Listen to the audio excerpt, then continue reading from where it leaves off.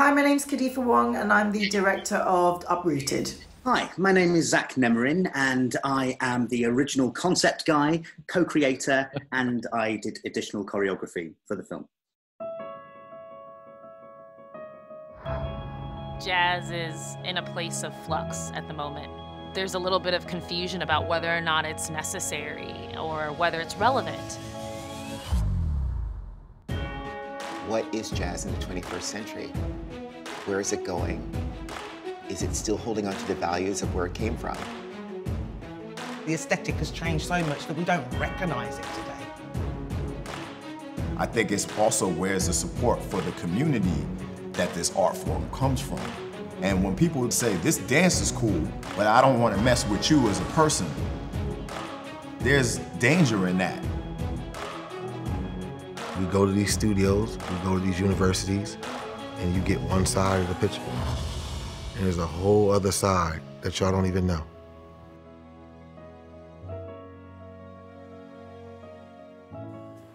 That is the trailer for the recently released documentary, Uprooted, the story of jazz dance. And this is Factual America. Factual America is produced by Alamo Pictures, a production company specializing in documentaries, television, and shorts about the USA for an international audience. I'm your host, Matthew Sherwood, and every week we look at America through the lens of documentary filmmaking by interviewing filmmakers and experts on the American experience. Subscribe to our mailing list or follow us on Facebook, Instagram, and Twitter at Alamo Pictures to be the first to hear about new productions, to find out where you can see our films, and to connect with our team.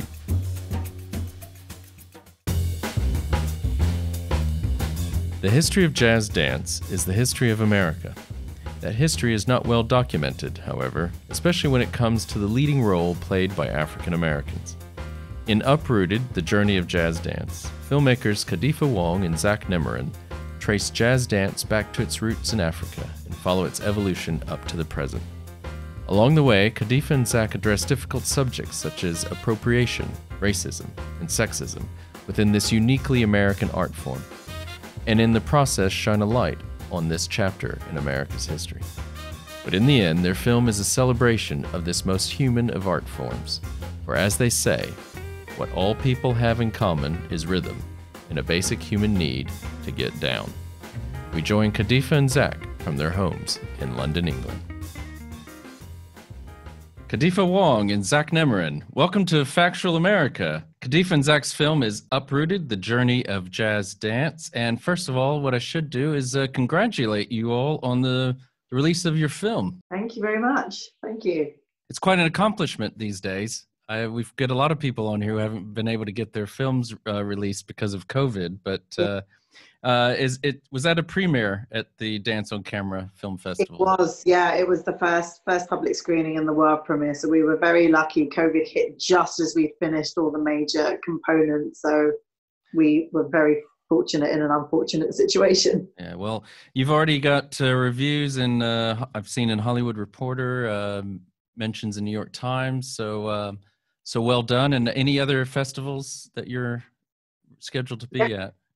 In August, we're at the Rhode Island International Film Festival. So that's going to be fun. And we're looking forward to that. Again, it's going to be virtual, but that's our second stop on the on the promotion tour. So that's good. Okay. And so at this stage, it's limited to festivals. It's not showing anywhere yet. Yeah. But we can talk a little bit more about that later in the in our chat. So, well, as you've just said, you finished this just as, or did most of the finishing just before COVID hit. But how have you guys been doing? Zack, you're both in London.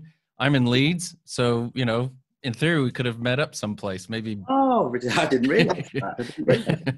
But how are things, how are you faring down there in London? I think things are okay, and this particular film is keeping us very busy at the moment, and we're just beginning our little promotion tour for the film festival circuit, and I think we're just in dialogue, continued dialogue, which is great. To do from home, strangely enough, it's been rather comforting being able to do it at home. You're a bit more flexible and you're a bit more comfortable. I think for the first time I've ever really done interviews, it's been really nice to be somewhere comfy.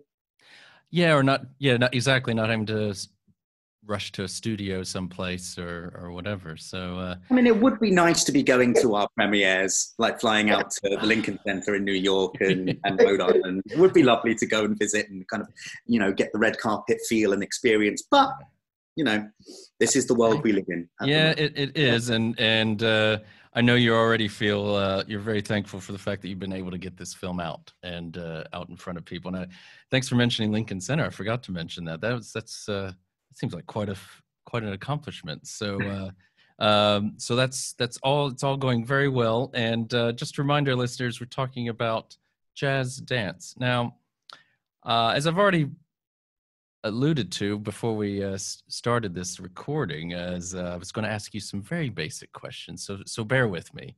But what is jazz dance? This is always the question that every single person will ask, and no one can really give a definitive answer. As an educator, sorry to jump in, Khadifa, but as an educator, I would always, you know, attribute jazz dance as a teacher to having rhythm, syncopation, dynamics, use of isolation, so the different parts of the body, using different parts of the body in isolation to the rest.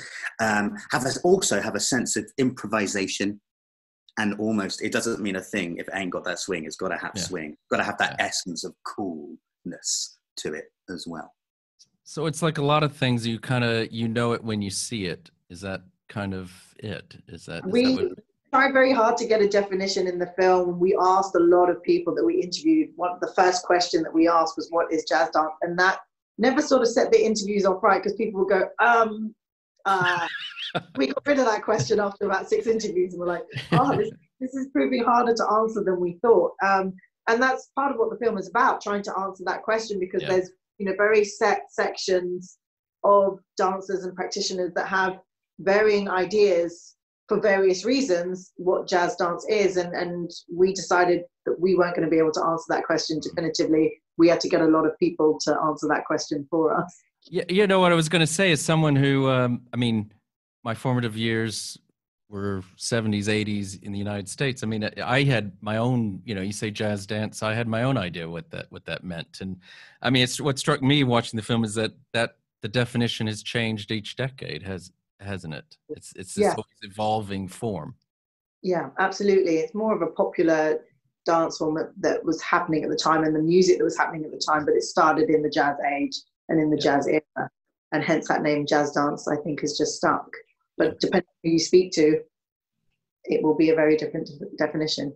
Yeah, I think well, as we kind of explore this a little further, I think this one still for Zack. I mean, let's do a little Zack, let's do a little dance glossary here, because it comes up, because I was watching this, and so first of all, for the rest of the show, if you just say jazz, we know you're talking about jazz dance, because that I had to keep thinking, because I'm a big jazz music fan, and I kept thinking, wait a minute, you know, oh, I see, you know, kind of thing. Social dance. So social dance. What's social dance? Okay, so I'm going to take it. I'm going to deviate ever so slightly. Please do.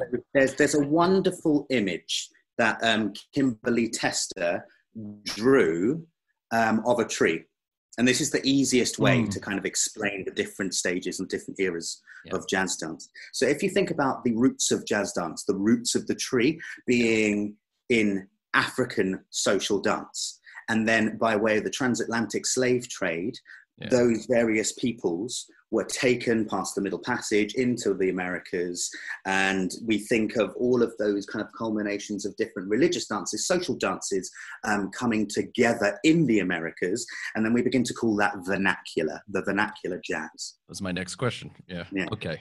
So social dance really is authentic jazz, vernacular jazz, the roots of the American version of the African diaspora. Right. Okay, and then so that takes us. So it becomes this, and we will. I think we will explore a little bit more about the roots of that tree. But other terms that get thrown about in the film, we hear jazz versus modern versus contemporary. Mm. So what's is brief? You're the teacher, I can tell. So we are your students. Tell us what, if you, as simple as you can, what is the difference between those? So if I just continue with the tree a little bit, Yeah. it just makes it so much easier to explain. It's So perfect. there was a definite European influence to that vernacular form. That and in essence, that's the ballet influence. Right. So the offshoot from that vernacular trunk of the tree would become theatrical jazz, which is what many people or most people consider to be jazz dance. And the founding father of that kind, or people attribute Right. the founding father as Jack Cole. Right. Um, Right. Yeah. Many different people have different observations and different thoughts upon that, but there's also tap that's there as well. So at that same kind of era, we have the tap starting from its Africanist roots, and we also have theatrical jazz, which is the Europeanist influenced root, tree trunk that offshoots from vernacular, which then splits off even further into the modern, into all of the things that you mentioned. Okay.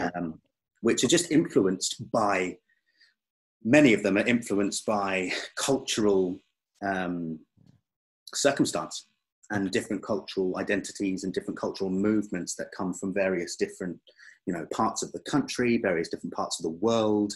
And I think that's the beauty of jazz dance, because it is a cultural thing. It comes from so many different parts of the world, not always by means of goodwill. Well, I mean, and again, this gets to this one quote you have, jazz dance history is the history of America. I mean, and I think that's, I think the film does an amazing job of documenting that. I think it's, I think, what was it? Hollywood Reporter certainly said it was extremely illuminating, this film, and I have to agree. I didn't just watch it twice because I had all this extra time on my hand. I think I found it very. I don't remember. I mean, and this is very honest with you. In this particular case, in your film, I don't remember. Learning so much is going to make it sound boring and like really old school documentary stuff from like the 40s, 50s, or from our school age. But it is, I think, and something we'll get to more in terms of the timeliness. I think it was very illuminating, things that I wasn't aware of, like where even the term cakewalk comes from. These kind of things. Not that that's why you would watch this film. We can give that away. There's no spoiler alerts here. Yeah. Cakewalk is one of the early forms of that African American slaves, a form of dance that they engaged in, which actually was them, without the slave owners realizing it, mocking the slave owners. It was their one outlet. Yeah, an act of rebellion, but artistically. Yeah. So I mean, so as we're talking about these roots of jazz dance, they're in Africa, aren't they? That's where you take us back there, don't you? Yeah, we wanted to, because not a lot of people recognize that as being the roots of jazz dance, and it's always been sort of there, but they've never really acknowledged it properly. And so we thought that's the best place to start the film, and that gives us that kind of linear path to follow. And so that was a really good place for us to start that film. We thought start it with the roots and move upwards.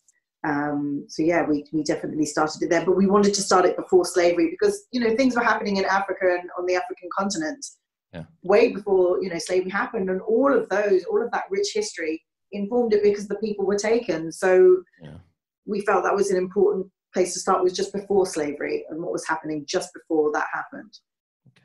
And what, again, what I didn't realize is, I was aware of the Lindy Hop.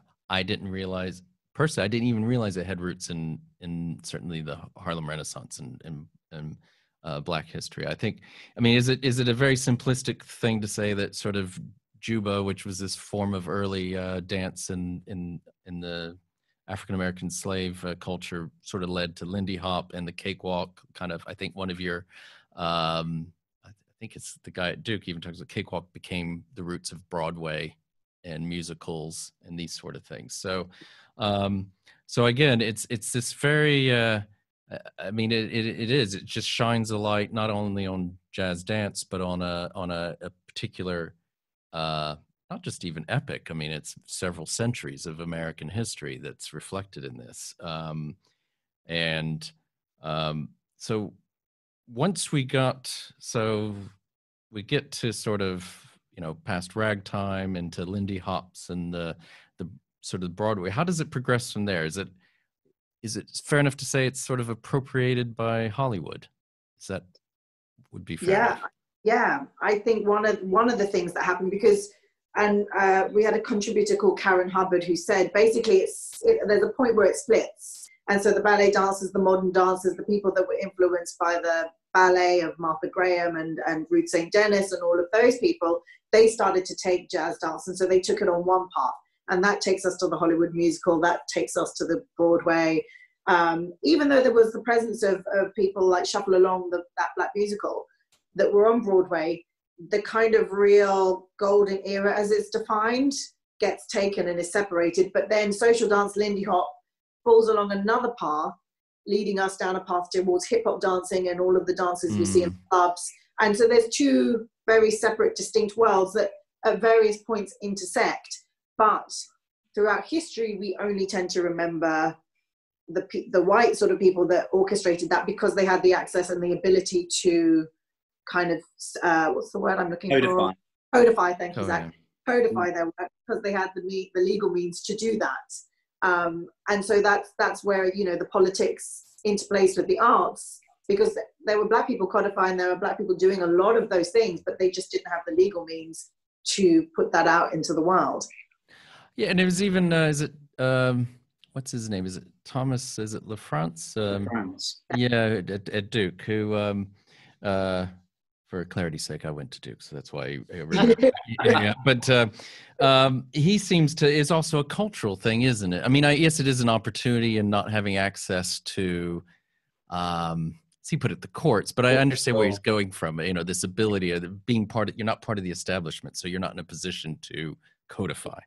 But it's not really even part of African American culture to want to do something like that, is it? I mean, it tended not to be, to claim ownership of.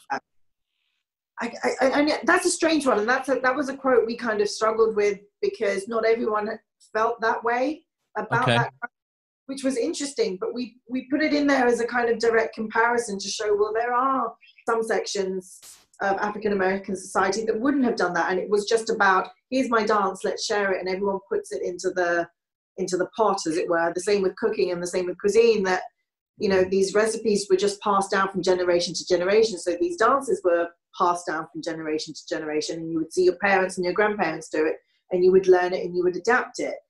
But sometimes people named their moves, so we had to be clear. There were some tap dancers that had steps and had vocabulary, but as an overall cultural thing, it wasn't about individual ownership. It was about, well, I'm just putting this out there to my community and everyone can do what they want with it.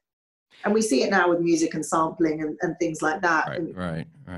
But what I find interesting too is, I mean, I guess it kind of makes sense, but a lot of the people you talk to, you have a lot of, we have an amazing cast of people that you got access to.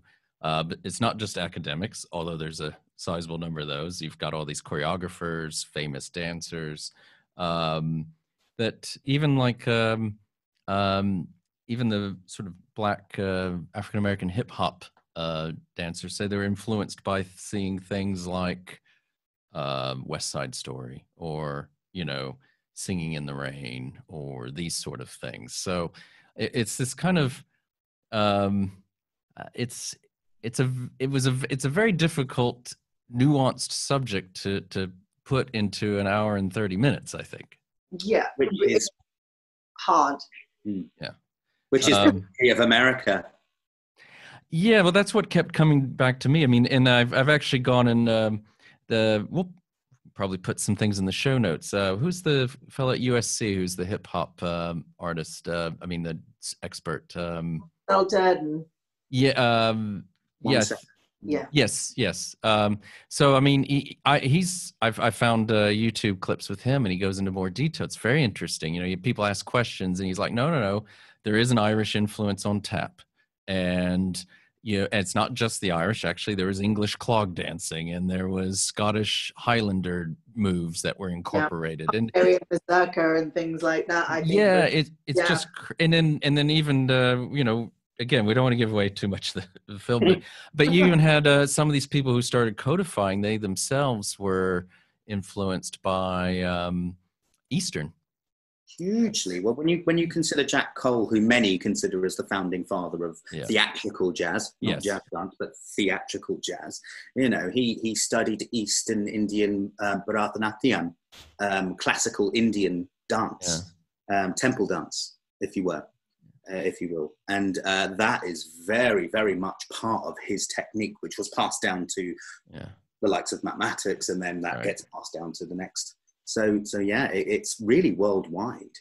And I think, in fairness, and I think I think it comes out in this film that people like, well, certainly Maddox and others. I don't think Cole. They didn't even call it jazz dance themselves, did they? I mean, that's just what it got termed, but they weren't trying to claim that it was, jazz dance necessarily.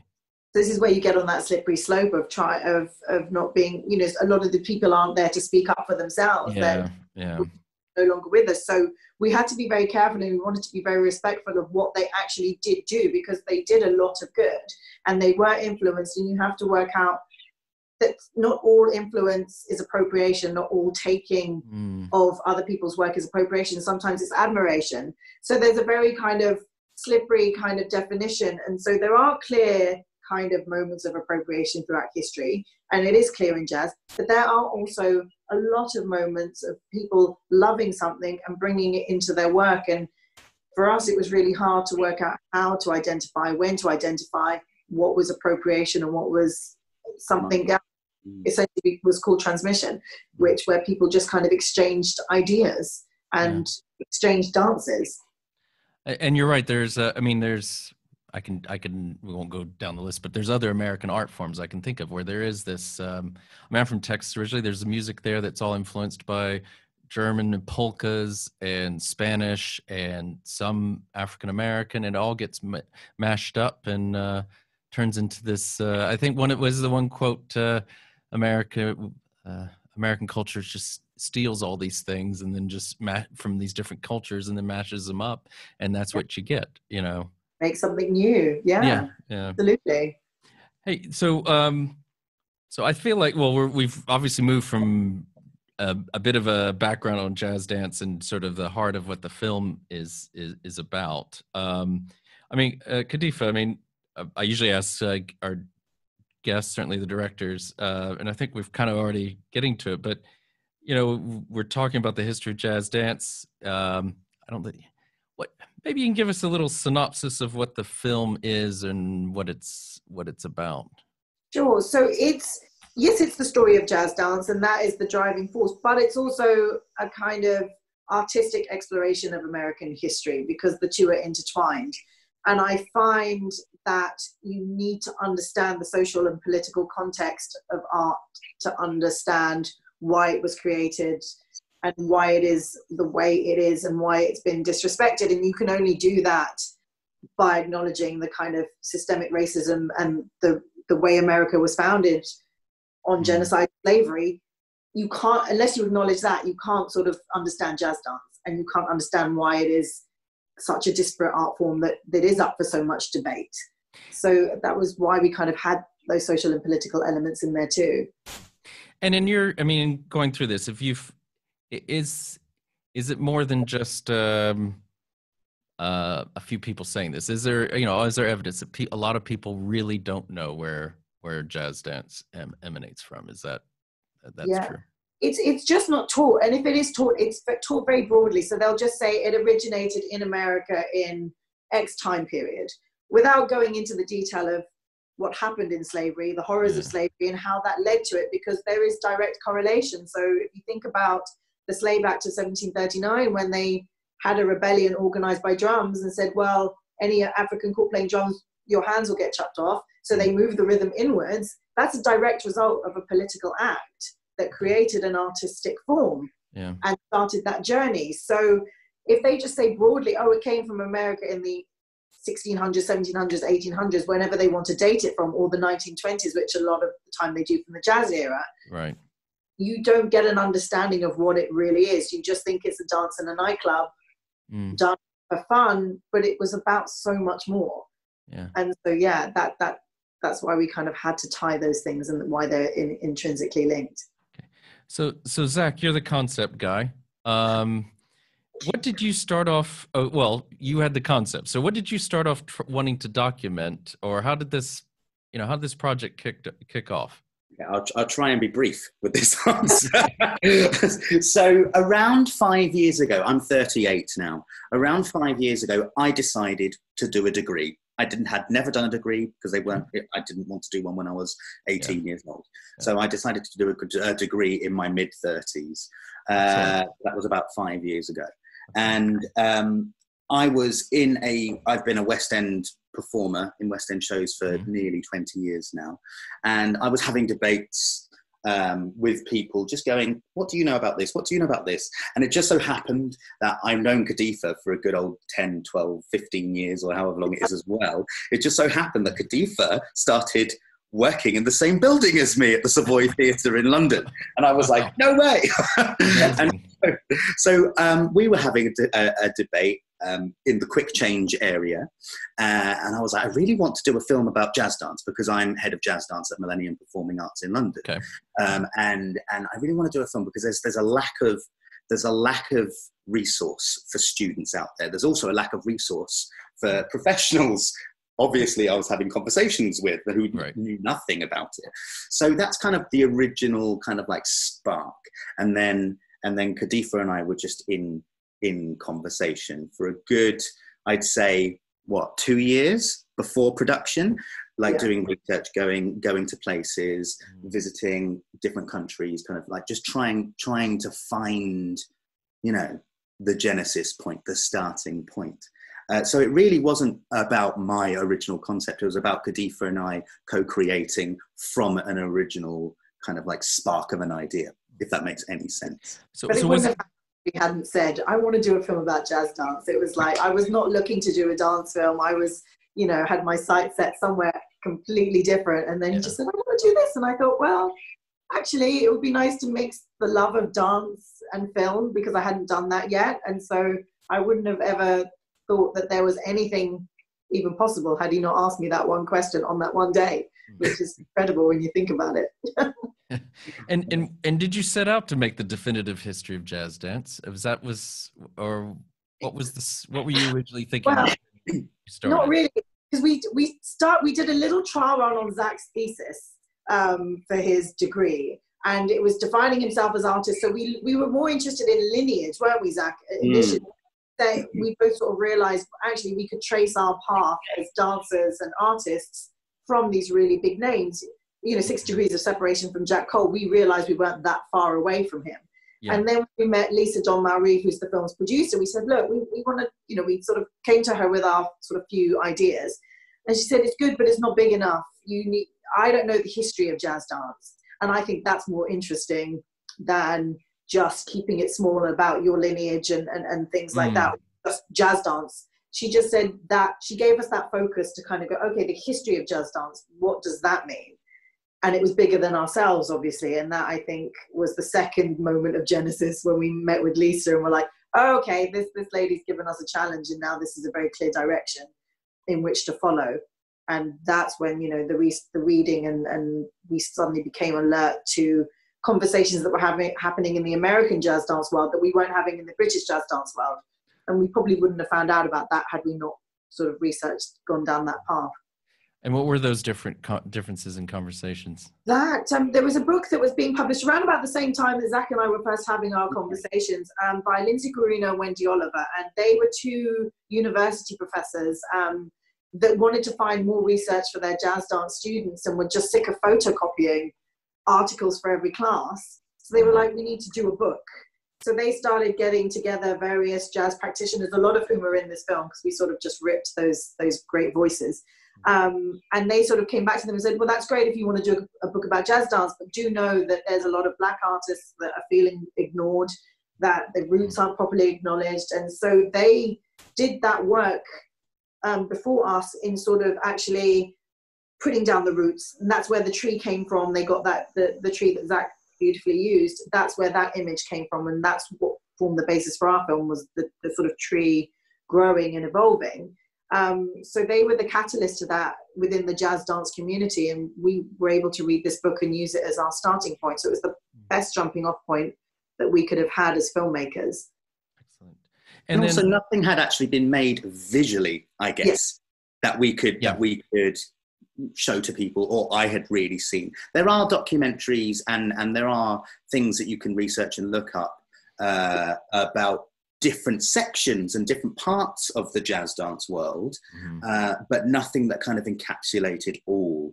Encapsulating all turned out to be quite. It's quite a feat. It's quite a feat. I don't think we got it all. I think we got a lot, but I wouldn't say that we got it like 100% of it all. No, well, so vast. I think you've got the visual equivalent of that book. Basically, it's any good. You're never going to capture it all, so you've got a good jumping off. Certainly, an excellent jumping off point. I mean, one thing I picked up on, and maybe it's wrong, but it maybe kind of goes back to some of these definitional issues. But I think you've kind of alluded to this point you made about a lot of the Black people in the field of feeling a bit aggrieved, or maybe I'm trying to find the right words for it. But is there this conflict basically between the sort of codified and communal performance versus vernacular, establishment elite versus protest? And is this kind of way back when now? Is that where hip hop is born? Yeah, it all comes out of protest and comes out of a need to have your say and have your voice. However that happened, whether it was jazz, whether it's hip hop, they're all cultures that stem out of oppression and out of wanting to speak out. And jazz was just an iteration of that. And you see it happen over time, various music and art forms over time. So yeah, it absolutely is born out of that.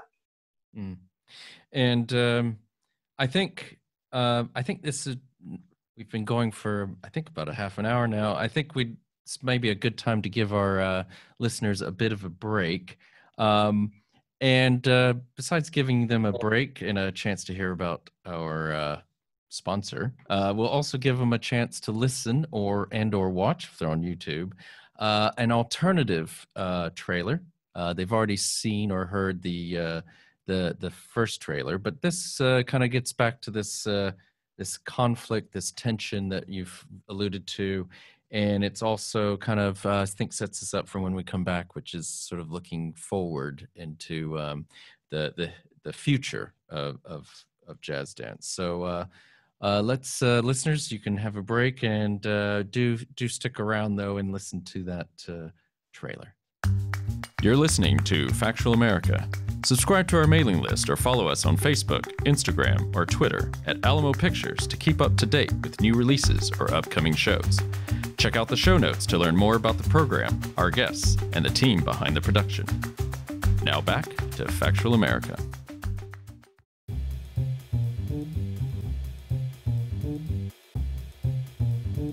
A great jazz dancer has a strong sense of self. A great jazz dancer isn't afraid to get dirty. Jazz is an opportunity for everyone to bring their own culture, their own style. It's really what they feel in their heart and their soul. A great jazz dancer knows how to focus, how to get the audience to look at them and say, this is what I want you to look at. It's like the great jazz musicians. There are a lot of people that can hit the notes, but can they put it together? Can they make gumbo with it? Can they zhuzh it? You know, that's jazz dancing.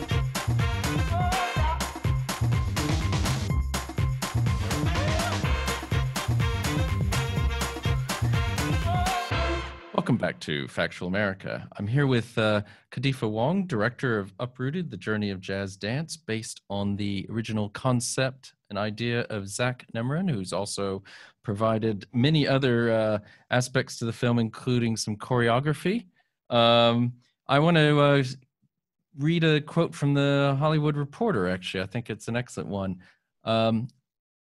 Uprooted couldn't be more timely, a thoughtful and impassioned look at the often ignored roots of a quintessential American art form, one that can be traced back to people enslaved by the nation. Her documentary offers, because they referred to you in the previous sentence, her documentary offers an enriching corrective to the official story of jazz dance, taking it beyond its already fascinating and complex showbiz luster to profoundly political terrain. So that's the film Uprooted, The Journey of Jazz Dance. Oh, by the way, Zack, did I recognize a cameo by you in the film? Yes, I have appeared. I took part in a couple of classes at where was it? Steps on Broadway. So okay. I was in Billy Sickenfield's class. I went into Paul Blackstone's class just as a dancer myself, just because I wanted to kind of immerse myself in the experience. Yeah, no, I think it was great. I didn't notice it until the second time around. I just kind of happened to look up and was like, wait a minute, I think I'm going to be talking to that guy later today. What's the future of jazz dance? I mean, I don't want to go into all, I mean, your film, I hope, we'll talk about how people are going to be able to see this eventually, but and I don't want to give anything away, but I don't think we are. But if you don't mind, where do you see the future of jazz dance going, or what's the next hip hop, basically? Gosh, that's a very difficult question. I don't think hip hop, much the same as vernacular jazz, will ever die because it's a cultural thing. So Monsell says it very well in all of his, seminars that he gives and everything, and he says bits in our film. Hip hop is culture. Debbie Allen said that it's culture, and it will never die. It will just morph and transition into something else. And is jazz dance? It's just come to me. I mean, is jazz dance sort of like jazz music? I mean, because jazz music. I mean, I'm a big fan of. I was actually saddened in a way to hear that it was the death of but I'm a big fan of bebop, right? So, I love Miles Davis and all these people, and then I find out that it was the death knell for this relationship between jazz music and jazz dance. But it goes through these waves, and there's all these people. No, it needs to be 1920s, 40s period, or oh no, it's bebop. But bebop's now over 60, almost 70 years old, almost coming on. And there's this risk that art forms become sort of, to use the British expression, sort of coated in aspic and just kind of preserved instead of evolving. And is it possible maybe that's essentially it's sort of something similar with something like it's funny because they did leave each other, but they did also come back, because I remember doing a lot of my dance training in the jazz dance classes to acid jazz and groups like and the New Jersey Kings and Grover Washington Jr. and Taylor Quartet. So we did it in both my jazz dance classes and my contemporary dance classes. So I think you find that they just kind of morph into whatever is the music of the day, but you can, as artists change, and some of those modern jazz artists started looking back for inspiration, so did the choreographers and the dance teachers would look back for inspiration at the music and the jazz music. So it just it's always been a kind of exchange and a kind of a relationship where I guess they just break up and get back together again. And it will continue to do that depending on what the musicians are doing. Yeah. And I guess, you guys can tell me better than I can say. I guess like any art form, it's just, you can't really manage these things, can you? They just kind of, they're products of their milieu, and things change. Well, more things change, more they remain the same, unfortunately, in some cases. But maybe that brings us back to a question I was going to have in terms of the current context, because I don't think we can talk about this in the July of 2020, and I think this will air at the end of the month or early August. We're only a year or two removed from Me Too, and now we've got Black Lives Matter, and Khadifa is a woman and a woman of color. I mean, what you know, it's as I said, the Hollywood Reporter referred to this as it couldn't be more timely, and I agree. How do you? I mean, maybe your own personal views of how things are going and how you see your project, your film fitting into this discussion. Yeah, I think that quote in itself was a very strange one, because we finished the film, like the edit pretty much it was finished last year in August. Right. So it was a long way before the events of this year happened. And for me, have sort of a lot of the subjects in that and a lot of the issues that we tackled were my way of having a voice, because when Trump was elected in 2016, we had Brexit as well. I could feel the shift of racism, xenophobia, nationalism already. And I remember being silenced by so many people telling me Trump was harmless. But even from the sort of birther, when he started spouting the birther conspiracy about Obama, it's like, that's an overt act of racism. And everyone is okay with this. Like, he's getting airtime. And those were the signals and the warning signs then for me. So it feels like it's a little bit too late, because we had the warning signs, and that this film was my way of issuing a warning sign and showing, look what's happened in the past, look at what we're trying to say, these Black lives do matter, because look at the art forms that they have created.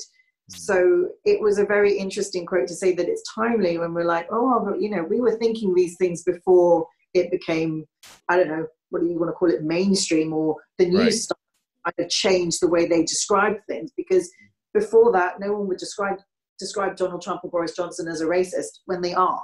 And it's not just their words, their actions actually state that and prove that beyond any reasonable doubt. So it's a very strange thing for me, but it was a very interesting one that the film, all of these things happened as the film came out, because it's like, I wonder how this has changed people's perception and whether they would have been so willing to accept what we were stating was the history of jazz dance and the roots, because we know that there's been huge debates, and even just some of the dance conferences I attended, hearing people resist this message that a lot of the dancers and practitioners were trying to say and talk about the roots of jazz dance. They weren't willing to listen, but I think they're willing to listen now. So I think maybe we debuted this film with some kinder ears, which I think was a thing and a good thing for the film, because it meant our message was heard with a bit more of a favorable kind of understanding and a willingness. People were willing to hear what we had to say.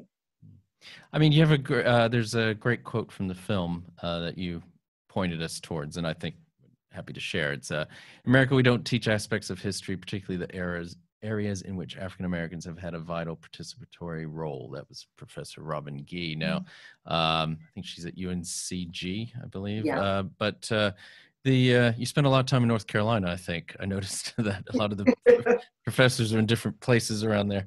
I mean, I think we've had we've discussed other documentaries on the podcast. We've looked at the James Baldwin documentary that came out a few years ago. Some other discussions. I mean, I think it's true. They raise points. They're very illuminating, and I think you just, for whatever reason, fall on, certainly in the U.S., they fall on deaf ears many times. And maybe it just, unfortunately, as society, sometimes we need a kick in the rear end sometimes to rear up and take notice of things. But all that said, I mean, I'm not here, I don't usually just read quotes, but I mean, you do discuss yours as being an honest conversation about jazz dance, and we've already talked about that. It's not about, it's not all about its appropriation. It's all about understanding where I think it's this very subtle, very nuanced argument, and I think you do it extremely well in terms of what was admiration and what people were doing, adding to the sort of creativity of the art form. So, but if I may, so to both of you, as we're actually, it's hard to believe this has been going very quickly, and I've really enjoyed this. We're starting to get towards the end of our time together, but how did you two get into jazz dance? Or is that, Khadifa, were you into jazz dance as well, or is it more just Zack? Yeah, sort of. Well, Zack and I both trained under the same lady, the late great Jackie Mitchell. And she was descendant of mathematics as teaching, and she brought his isolation technique to London. Correct me if I'm wrong, Zach.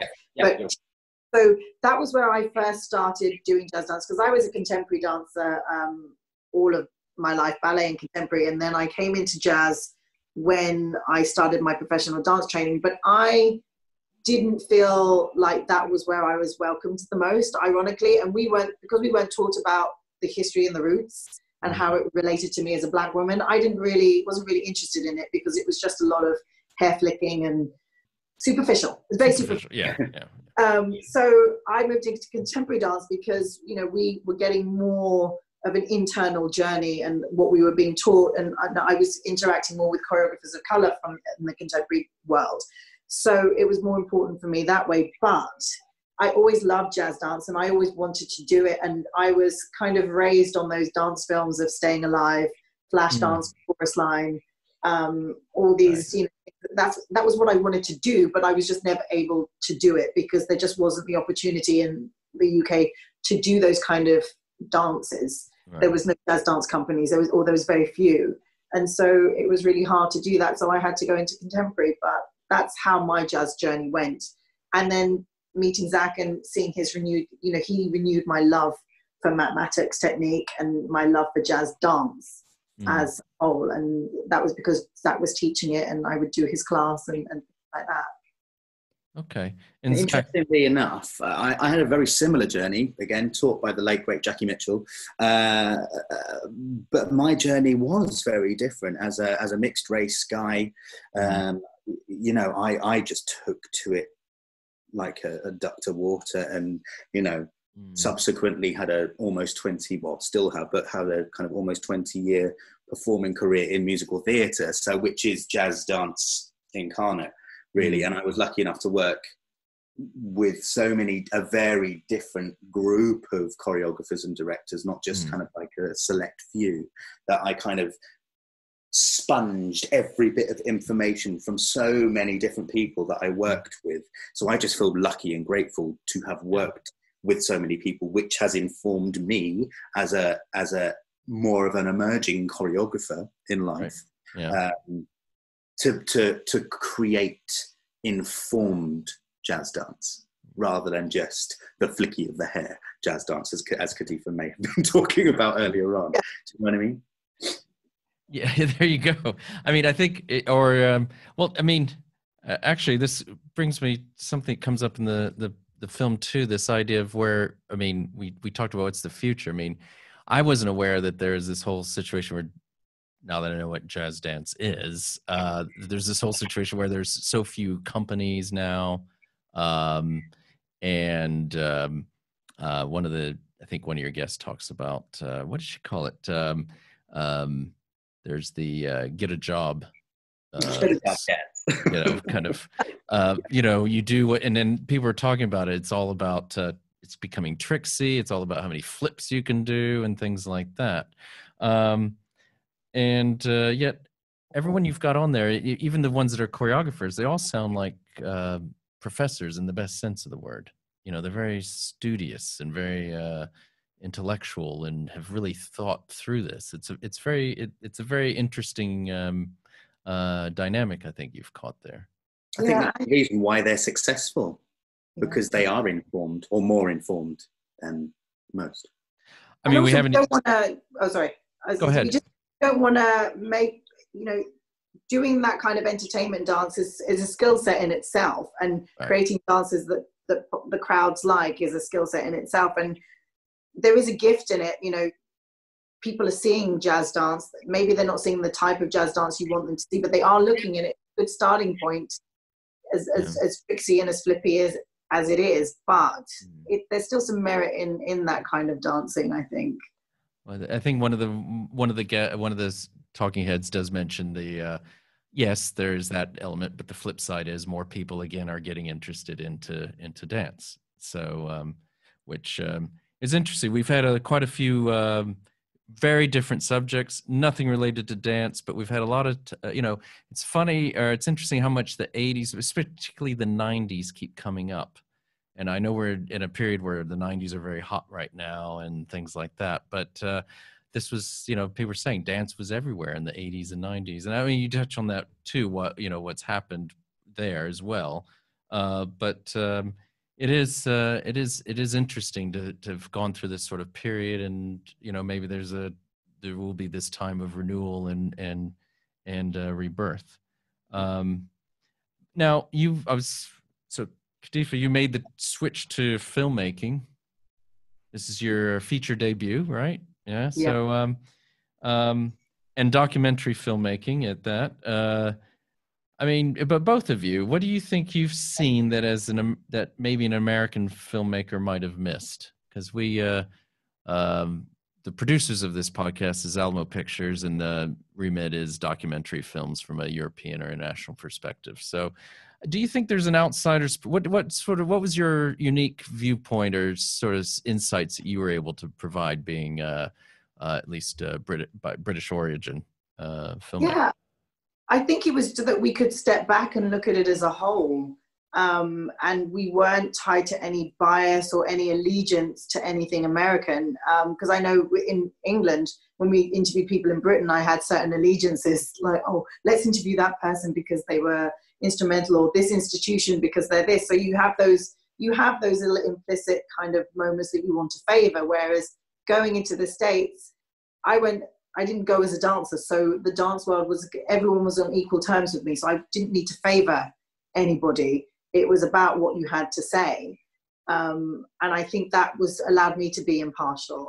And just things like the universities' dance programs and systems I didn't really knew exist, and the level of funding that they get, and the sort of facilities. It was incredible. We just don't have that in the UK.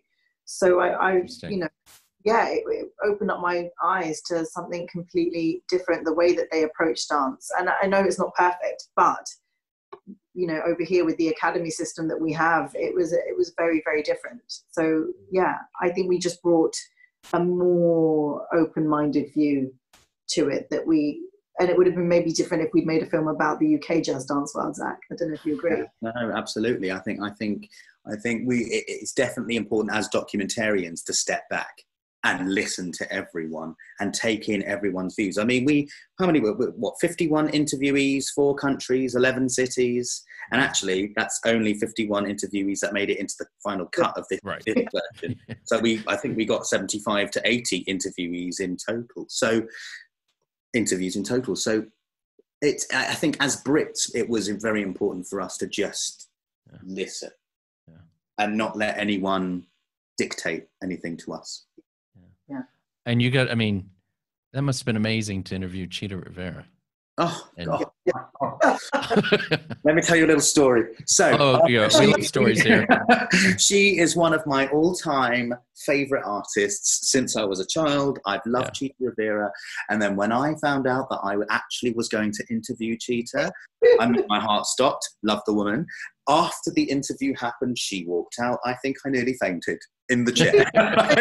Oh, yeah. I actually fallen on the floor. I was like, oh my God. But yeah, no, wonderful. And Graziella Danielle as well, who was with her in the same interview. It was just, I mean, I may as not have been there. Like, you could just turn on the camera and let them speak, because they were amazing. Wonderful. And there's that one, go ahead. Oh, I was going to say, it's a stroke of genius on our producer's part that I think that was our first New York interview. She scheduled it and it was like, right, for New York, we kick off with Chita Rivera. And you're like, that's brilliant. That is the best way to kick off New York. So I think she scheduled us well for that, because it just set the pace for the rest of the shoot. Yeah. But then also later on down the line, we had Debbie Allen as well, which is one of Khadifa's kind of queens. Yes. We see I'm old enough. I remember the TV show Fame, and Debbie, and things like that. And that's, again, gets back to this 80s, 90s zeitgeist, basically, where dance was, and not realizing at the time, but dance was so readily available. Absolutely. Fame was the first TV show I think I was actually allowed to watch. I was 3 or 4 when it first came out, and just, it was like this woman came on and was just incredible, and the way she was so disciplined. And every dance teacher I had, if they were like Lydia Grant, I was like, that's it, that's the dance teacher I want. So I really responded to any dance teacher that and was really harsh on you and stuff. And it's like, oh, this means they care. It was absolutely amazing to interview her, and I luckily didn't gush, and I wanted to say like, you made me, but didn't, thankfully. Kept my cool. And some, again, we don't want to spoil. There's some great stories that come out of these interviews, besides the commentary and the history. But I want to say, give a shout out to your director of photography, because the way you capture the dance is, I mean, even if you don't care about the story or whatever, I think just watching some of these scenes of dancing is just absolutely amazing. Yeah, Matt Simpkins is he's a dancer too. So I think that was one of the things when we sort of met him and found out he was a dancer, and Lisa introduced us. It was like he was so on board with what we wanted to do, because we just said we don't want to film it front on and have from the audience, because it did start off as a documentary about dance for dancers. Originally, we were only targeting dancers at the very, very beginning. So we were like, you know, Matt, we want it to look dancerish, and he was like, say no more. And I think the first time, you know, we got to Chicago, he had no rehearsal, no setup. They said, oh, we prepared this dance number for you. And he was like, okay, it's 11 minutes long, so they can only do it once. And he had to just get in there and just move around. And I've never seen anyone look, you know, like the color had been drained out of them, but he had to go filming like a continuous thing for like 11 minutes, all these dancers rushing about. But yeah, his visuals are absolutely incredible. And it was just exactly what we wanted for the film, this immersive, this is how dancers see class, this is how we see rehearsal, this is the little bits of body parts, that's how we focus and hone in on things to learn. And that's what we wanted to mirror. And he got that from day one, you know. It was brilliant. It was a brilliant collaboration. And I liked how you also went to, you know, you're in Calgary, you're in all kinds of places that wouldn't normally think of for certainly for jazz dance, or at least to the layman's knowledge. And I think the people you capture there, they all seem so genuine, and it's beautiful. It's actually that in and of itself, I think some of those segments are works of art, you know, very, very compelling stuff. Yeah. I have loads of questions, but I'm going to try to wrap things up. For those, I just want to also say, whose idea was the? Again, I don't want to give too much away because it came as quite a surprise to me when I was watching. But there's this White Knights cameo. Whose idea was that to throw that in? Okay. No, it's all. Say no more. But yeah, no, go ahead. But it was. We wanted Gregory Hines is so influential and so key, and it was like, how do we get him in this film? Because sadly he's no longer with us. And it was like, when I remember going back to watch White Knights as part of research, and that monologue, I was just like, well, this is just everything in a nutshell, in whatever 30 seconds of whatever, however long it is. This is everything. And I don't know it felt like when I watched it, it felt like Gregory Hines himself had gone off script and gone on a monologue. And I thought, that's perfect. This is how we get Gregory in the film. And I could somehow. And then your producer's trying to remind you how much that archival footage is going to cost, but somehow you still got it in there. Somehow we did, and big thanks to Taylor Hackford for saying, yeah, sure, absolutely. He was very generous and very kind. So we say mad props to Taylor Hackford for allowing us to appropriate his work a little bit. Hey, so. Well, we've already talked about some of the challenges now of being filmmakers, and in terms of what's going on now with COVID and things like that. But and I know you're concentrating on the project at hand, and long may you enjoy it. But what's next for the both of you? Well, I'm doing teaming up again with a few of the people from Uprooted, and we're the editor specifically, Joan Jill Amorim. She's an American as well and lives in the UK, and she used to be a football player. And she and I really enjoyed capturing the way we edited Matt's movement and stuff like that. And so we wanted to do something movementy again. So we're looking at something about women's football. So that's or soccer, as the Americans would say. It's a legitimate word. So that's in early stages, and we're hoping that we're going to sort of get the ground, and then we're exploring some other options, and Zach and I will always be working on something together. joined at the hip that way creatively. So we're exploring a few options, and we've got a few things in the pipeline. Okay. And Zack, I've seen your bio. I know you're a busy man, but what's next for you? I continue to be head of jazz dance at Millennium Performing Arts. That continues every single year. I would like, I'm going to put this out there. I would like to start my own jazz company. We have very few in the UK. I can think of maybe one or two. I would like my own company. So that's kind of where I would put energy in the future. Okay. Yeah. Well, if anyone with means is listening or watching this podcast and has been motivated by this to learn more about jazz dance, we'll have links to your different social media accounts and things like that in the show notes, so they can reach out to you. But I think that sounds like a great idea. And I think I think that's excellent. I think also, if you wanted to leverage what you've already done, I think there's a lot of individual subjects that you could even out of this film explore further. Some of the people. I mean, first of all, I actually just have to make a mention, because we haven't even mentioned her. But you could, I don't know if there's a Catherine Dunham doc out there or not, and it'd be difficult. No. My hope is that anyone, now that we've opened the door for any dancers to turn filmmakers and start making individual stories, because every sort of 5 minutes go by in this film and you're like, that's a film in itself. And that was what was so challenging to edit, was trying to work out how much airtime you gave when you knew each moment was a film. Yeah. That could be, you could film 90 minutes with just this one subject. Right. And so the hope is that now that they've seen it can be done, that there is an appetite for it, that other dancers will now start making films about these subjects, because it needs to come from a dancer's perspective, I think, along with, filmmakers and stuff. But, dancers need to sort of take hold of their narrative and their stories and really put them out there in the film world to preserve them for legacy, because we can't often hold on to it, because it happens on stage or it happens on the streets and it's not always filmed. And Zack, if you don't mind, I think I'm going to let Khadifa have the last word on that. I think that's a great way, if you're okay with that. All right, I see the thumbs up. So I just want to thank Khadifa Wong and Zack Nemorin, the filmmakers behind Uprooted, The Journey of Jazz Dance, for coming on to the podcast. It's been a pleasure having you on. I want to give a shout out to This Is Distorted Studios here in Leeds, England.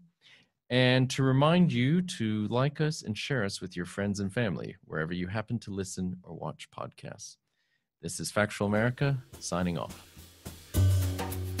You've been listening to Factual America. This podcast is produced by Alamo Pictures, specializing in documentaries, television, and shorts about the USA for international audiences. Head on down to the show notes for more information about today's episode, our guests, and the team behind the podcast. Subscribe to our mailing list or follow us on Facebook, Instagram, and Twitter at Alamo Pictures. Be the first to hear about new productions, festivals showing our films, and to connect with our team. Our homepage is alamopictures.co.uk.